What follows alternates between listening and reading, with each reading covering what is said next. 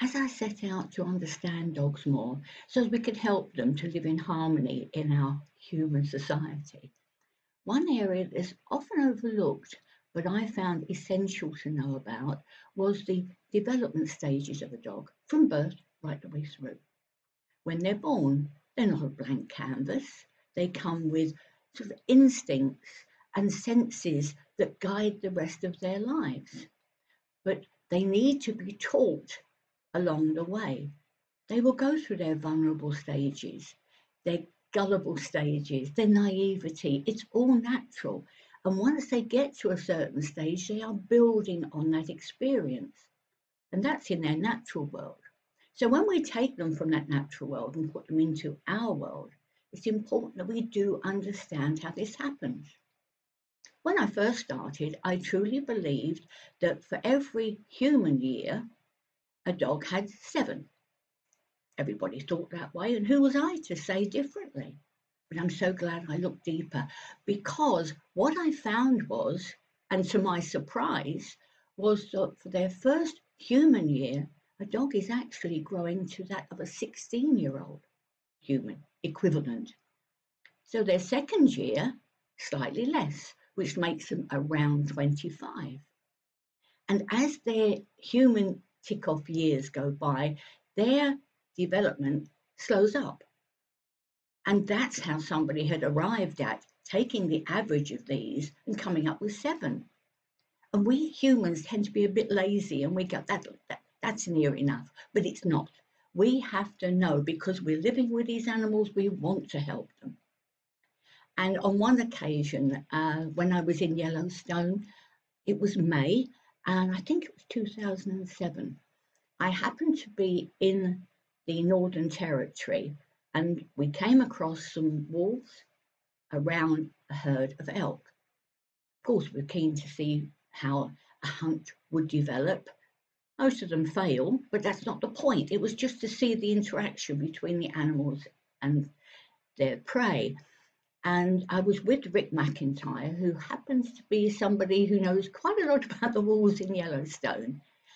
And as I was setting up my scope to view at a distance, he said to me, I want you to focus on a tree shadow.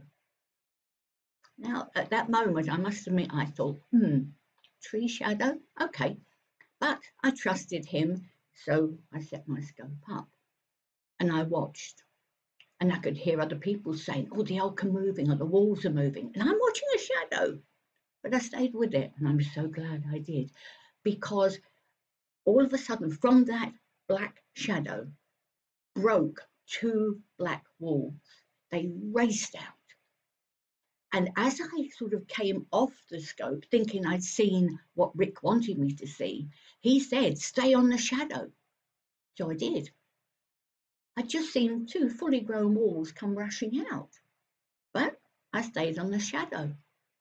And about 10 seconds later, another black wolf, bigger set, heavier set, just slowly strolled out of the shadow, shook itself and wandered away.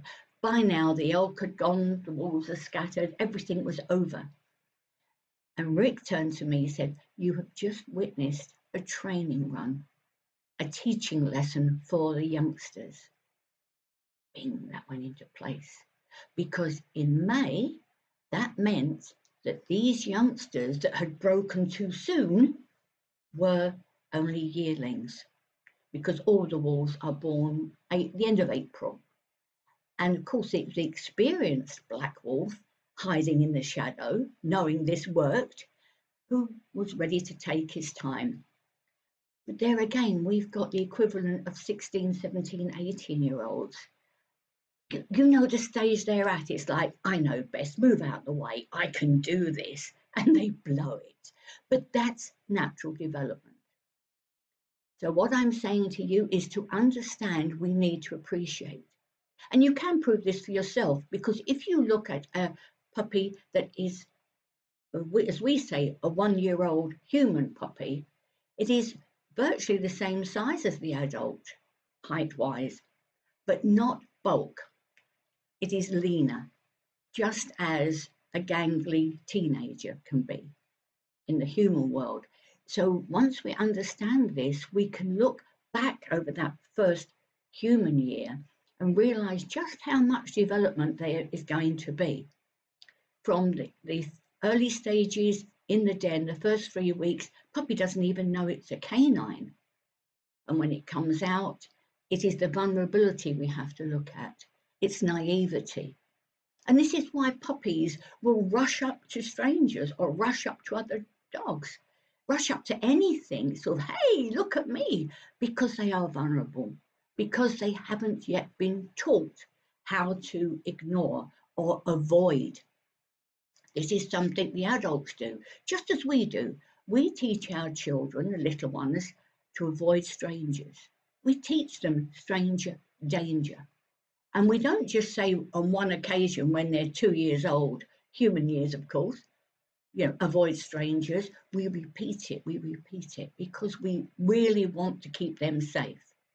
So when we take our puppies out into the big wide world and they are wanting to investigate everything, by keeping them with us and walking past certain things, such as strangers, other dogs, cattle in a field, we are teaching them how to behave in society. So we are socializing them into the world they live in. And when we understand this, we can appreciate them.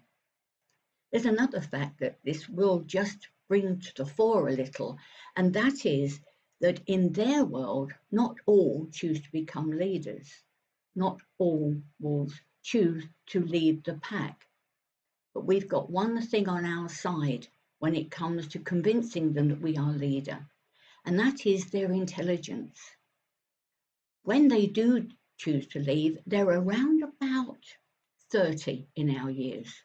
It's midway between the second human year and the third.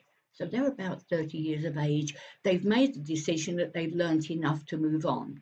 Sounds familiar? Well, of course it does. But when they do this, it's because they know they've learnt enough for the environment in which they live. But also their intelligence shows them when they're not familiar enough, when they cannot cope. And this is how we are able to step up and show them we're leader, because we prove to them the world is very, very strange for them. It is out of their comfort zone, and they will willingly work for us. So I hope you see how important it is to understand their development stages, and then you are really able to help them. One more tick in the box for our desires. Thank you.